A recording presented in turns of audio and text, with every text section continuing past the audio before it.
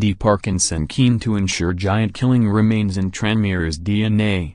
When it comes to giant killing, Andy Parkinson plans ensure it stays in the DNA at Tranmere Rovers. Parkinson, now youth team manager at Tranmere, played a key role when, under the guidance of John Aldridge, the club was the scourge of Premier League sides, culminating in a League Cup final in 2000. Southampton, Everton, West Ham, Sunderland and Leeds United were just some of the top-flight sides to fall at their hands.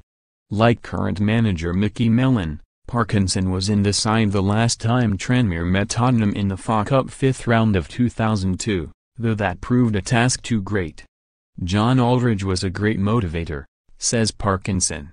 He desperately wanted to beat the big teams and his passion transcended to the players. I've seen Aldo butt the wall, break a finger and hurt his foot kicking a skip during some of his talks. He got so animated but it worked. He hated losing. We beat Everton at Goodison, Sunderland at home and came back from 3-0 down to beat Southampton 4-3. When we played Tottenham though they absolutely battered us 4-0. They had Teddy Sheringham, Ferdinand and Gus Poyet playing and we never got to grips with them. Parkinson did manage to beat Tottenham in a League Cup tie while later playing for Grimsby, but he recalls a wonder goal for Tranmere against Middlesbrough in the Worthington Cup quarter-final and the win over Merseyside neighbours Everton as particular favourites from a colourful career and singles out the moment he almost got Tranmere thrown out of the FA Cup. We were beating Sunderland 1-0 when Clint Hill got sent off and in the confusion I was supposed to be substituted by Stephen Frail.